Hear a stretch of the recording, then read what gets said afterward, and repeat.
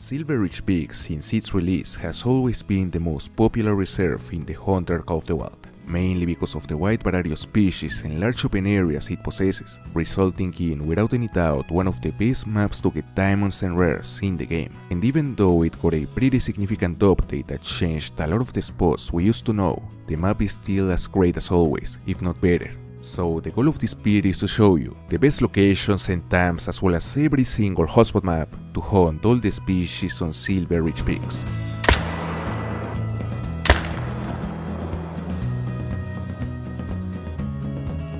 .424 to 510. That is a diamond potential Rocky Mountain Elk. It's far from being a guaranteed diamond, but it certainly has a good chance to make it, although it won't be huge because it has a small level 5 rank, which, as long as it makes diamond, for me is not relevant. Anyway, we found this guy in what is one of the best locations to hunt Rocky Mountain Elk after the update. This lake up here is still very decent to hunt the species at their new drink time. Now they drink from 4 to 8:30 in the morning, giving us a lot more time to hunt all the zones, because before the update we only had a small window to hunt them before the drink time ended. Since it used to last only 1 hour or even 30 minutes in some occasions, it was really short and it was simply a better option to go and look for feed zones. But fortunately, now that the drink time is longer, we can take advantage of all the lakes, making it a lot easier to grind this beautiful species and increasing our chances to find a trophy elk. Getting closer.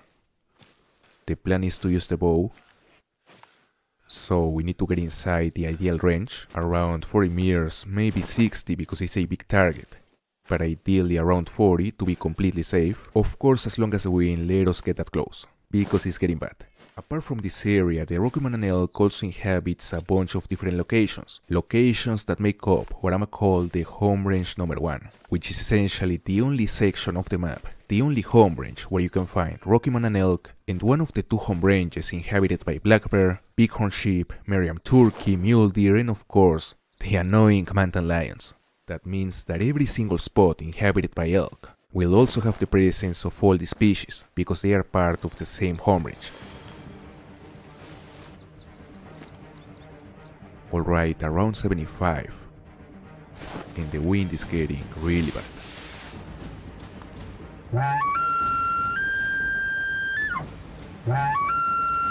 Hopefully that helps. No, now he's alert and the wind is terrible. He's still a bit too far, so the shot ain't gonna be safe. But we can do it. Just gonna make sure to zero for 60 and aim a bit higher to compensate, because it is closer to 80, so the arrow is gonna drop quite a bit. That's it. I guess we hit the neck, perhaps the heart.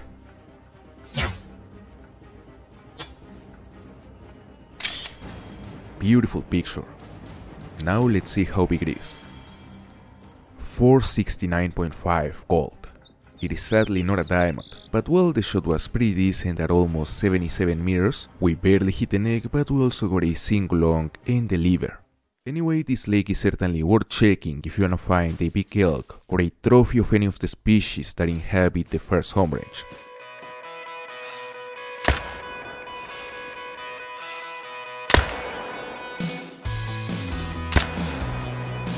The same can be said for the 6 lakes located on the western region. These are all quite consistent, especially for mountain lion, elk, bighorn and black bear, of course at their respective drink times.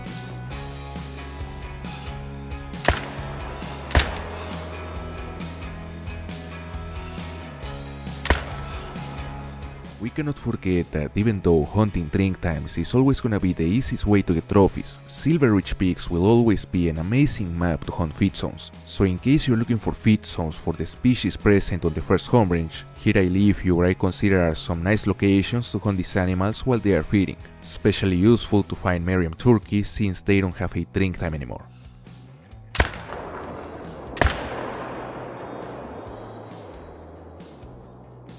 Now we're gonna go over the best locations where you can find the species that inhabit the home range number 2.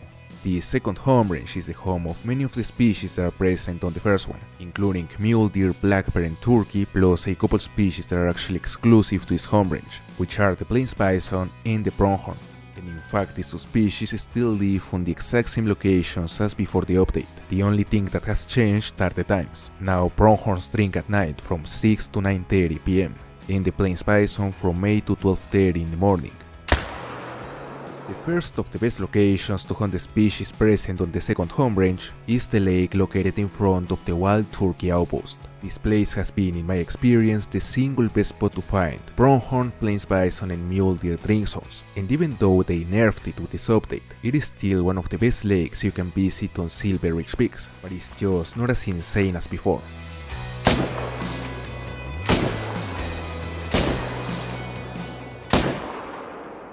Apart from that lake, there's not really another spot that really stands out inside the second home range, but since this particular section of the map is full of nice open areas, I'm also gonna mention some really nice locations to hunt feed zones. I really think these 4 locations are worth checking even before the lakes present on the region, mainly because on this reserve, feed zone hunting can be quite rewarding, especially because, as I said, on this map there are many nice open areas where it's quite easy to spot the herds. Of course, as long as you check them at the feed time of your targeted species. And in case you are looking for plains bison and pronghorn, I would recommend you to check these locations either from 6 to 8 AM or from 4 to 6 PM, because these are the time windows in which both plains bison and pronghorn will be feeding at the same time. So you know you kill 2 birds with 1 stone.